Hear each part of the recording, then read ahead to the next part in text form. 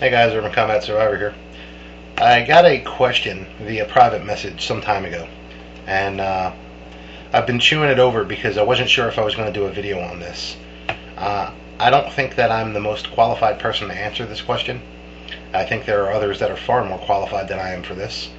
As a matter of fact, I think the person who asked me the question is more qualified than I am to answer this question. So I don't know why the question came to me.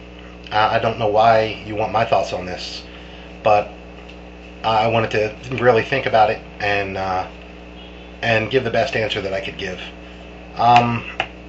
This is a question. This is something I've thought about before, and like I said, I mean, I have my own opinion on it, but I really didn't think that I was the person that should be making a video like this. I'm not going to throw your name out there. I don't know if you want people to know who you are and what you do. So if you'd like to, let people know via comment or in a video response or anything like that who you are, then I'm going to leave that decision up to you. I'm not going to throw you out there like that. But I'm going to read parts of this. I'm not going to read it all because I don't want to give away too much of his information.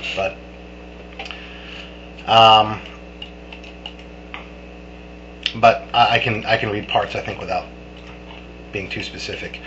It starts out, I have kind of a loaded question I would love to get your opinion on. I live within 10 miles of a military installation. Skip. In a WRL situation, what do you think will happen with the military? I'm a vet and also work on said installation as a civilian, and I'm not going to give your jobs out. I supervise and train young soldiers in those specific jobs. And though we get many exemplary men, I find many, if not most, are lacking in their understanding of the Constitution. I fear that a small percentage of the military could be a problem for the surrounding area. Not those outstanding troops, but that bottom-of-the-barrel don't care group, which unfortunately has increased in numbers over the last few years. Just wanted to get your take on the subject. Hope I made sense. Well, yeah, you made perfect sense. And as you are a vet who works on a military installation, and I am not a vet, and have never worked on a military installation, I don't know why my opinion would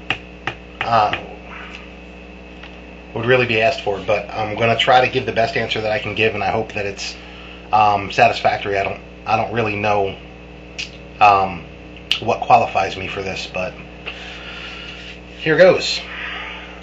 What I think is that the military is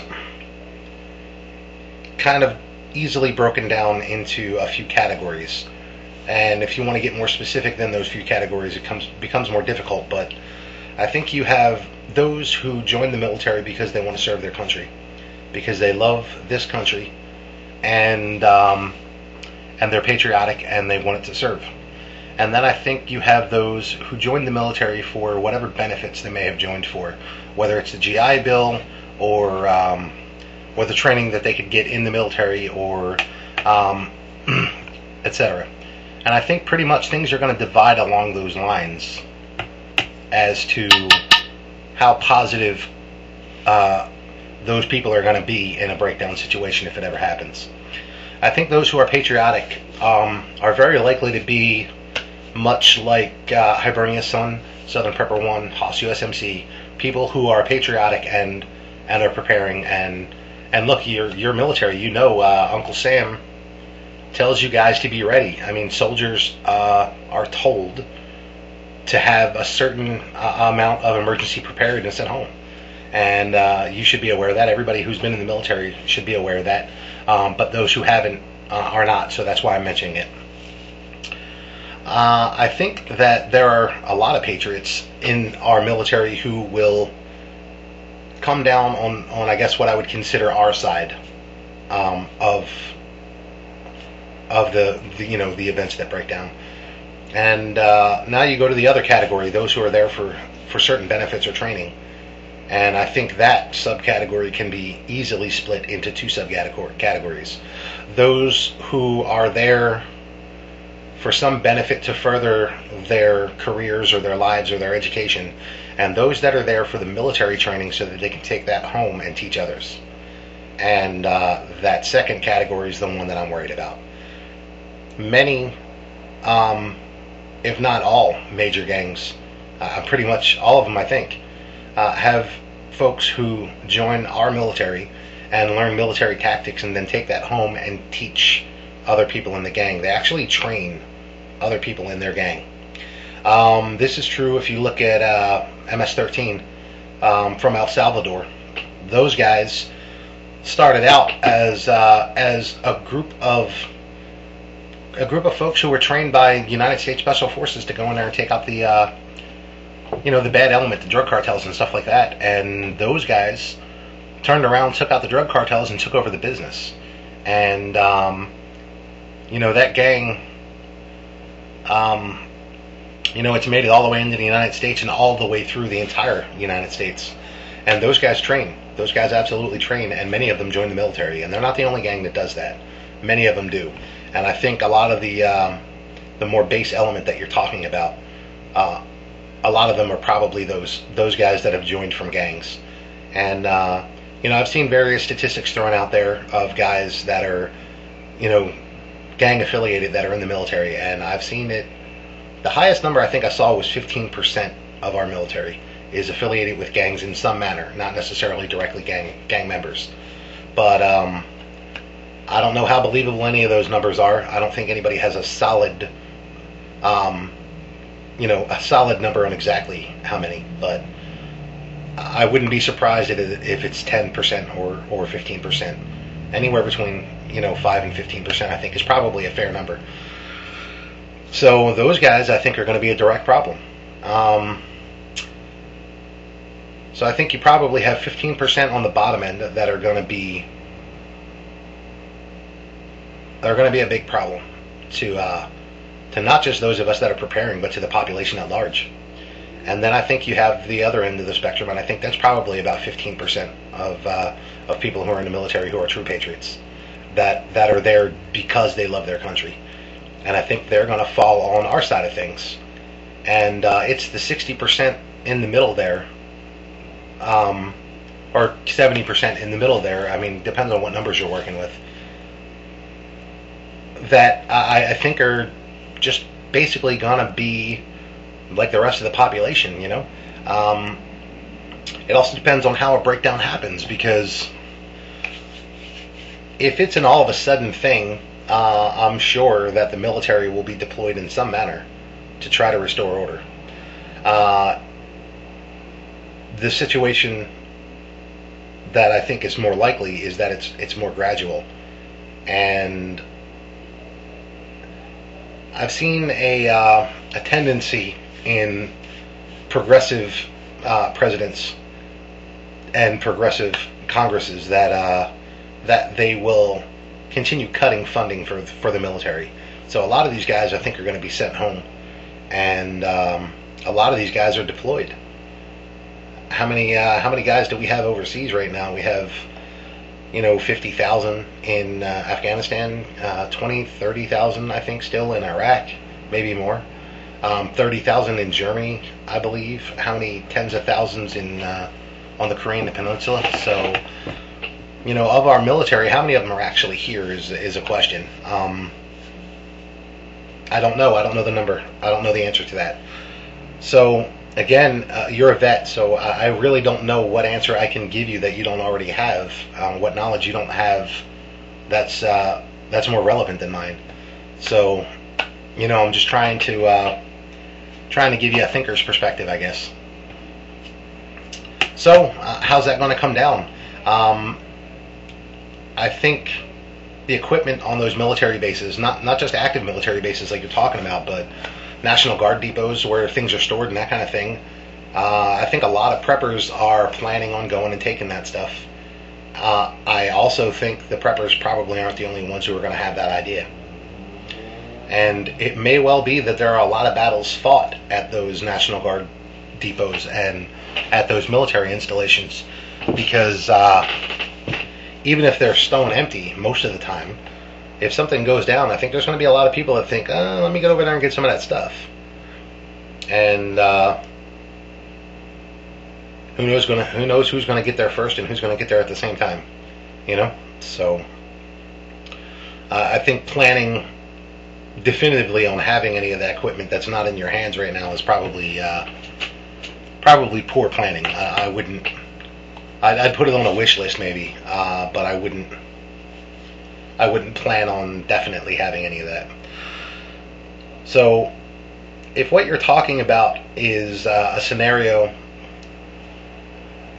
and this is one that I've really avoided talking about, a scenario of something like martial law, then again, I think what it's going to come down to is, I mean, I agree, most people, not just in the military, most people in general have never read the Constitution, so they don't really understand it. They don't teach it in school anymore.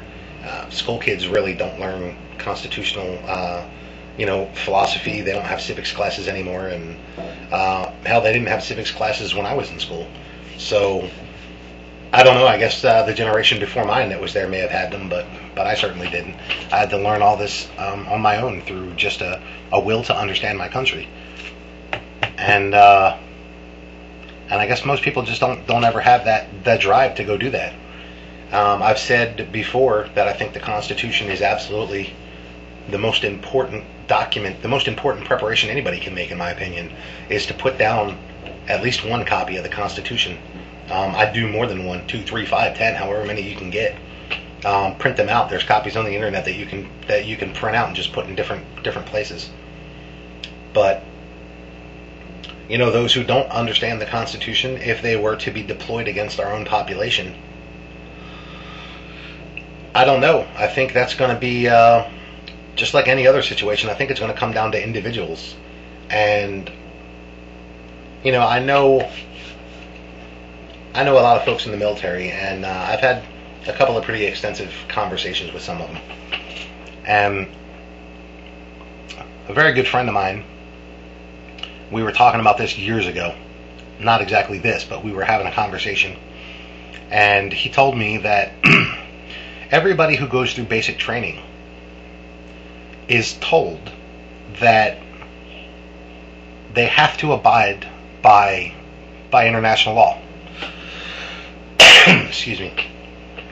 And that any order that comes down that's illegal, they're responsible for their own actions. So if they follow an illegal order, they know that they're responsible if and when it comes down and it gets out that went down. They are responsible for their own actions. They cannot rely on I was following orders. And now I don't know how many the guy I'm talking about he's a pretty intelligent dude, so I don't know how many soldiers actually pay attention to this, and I don't know that it's every branch of the military that really pushes that, or at least says it. I believe that it is, but I'm not going to state that as a fact. I'm sure other people know whether or not that's the case. So it's going to come down to individuals. How many of them are going to really think about that? And even if they don't think about the legalities of it, how many of them have a mom at home that they're thinking, I'm not going to go shoot somebody else's family because I don't want somebody else to go shoot my family? How many of them are just going to say, screw this and go home? I think that's going to be much more quickly done by local law enforcement than it is by the military. But at some point, I think a lot of soldiers are going to head home too, if they can. And the ones that are in the States anyway. So what do I think is going to happen with the military? I think those bases are probably going to be raided by whoever gets there first or whoever gets there with the most force. And I also think that many of those bases are likely to be taken over, if not by military themselves who are trying to secure the base, then elements who got in there and wanted the equipment. It's certainly something to consider. It has the potential. One of the biggest threats that I can think of is what happens with the prison population. If there's no power and there's no more food and water being delivered, what happens? Do the guards just let those people go? Do they leave them in their cells to die? If they do leave them in their cells, how many of them are going to break out and find some way to get loose? People in prison are nothing if not ingenuitive with coming up with tools and weapons, right? So I think as big a threat as those prisons are, every military base, every National Guard depot has the potential to be an even greater threat. So, again, I don't know what made you feel I was qualified to give an answer on this. And I'm sorry that it took me so long to do an answer, but I really wanted to think it over. So, but all I can do is give you the best answer that I can give you, one that is as honest as I can be with it. So, so there's my answer for anybody who's still watching. I think it's going to come down to individuals, and if you're working with those young soldiers, maybe now is a good time for you to start planting some seeds in some heads, man. You know, not everybody's going to be receptive, but it takes about an hour to read the Constitution as it was originally written.